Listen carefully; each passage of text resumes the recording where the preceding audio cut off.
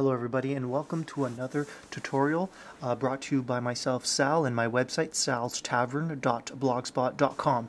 Today is an iPhone little hack trick. A lot of people have been asking, including myself, can you block cellular data traffic from your phone and just so I guess some people want to cancel the data package off their phone, and they just want to use their phone to talk, especially up here in Canada where the data packages can be expensive.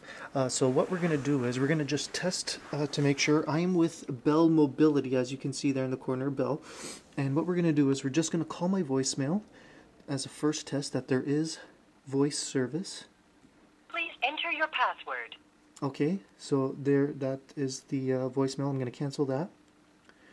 Then we're going to go and we're going to just go to a website here. This is the Apple website, but let's go to Google, Yahoo.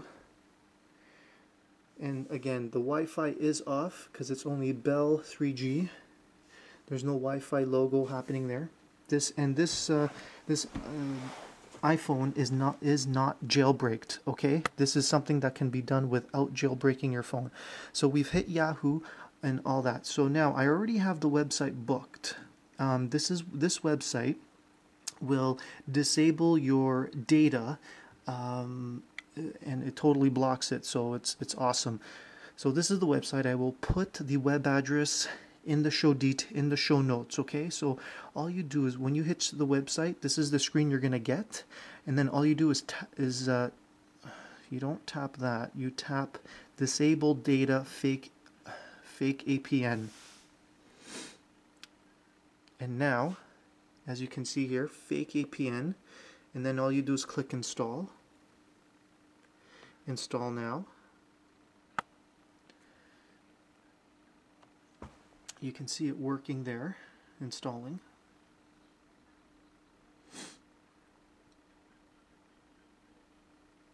Profile installed. Go to done. We go back.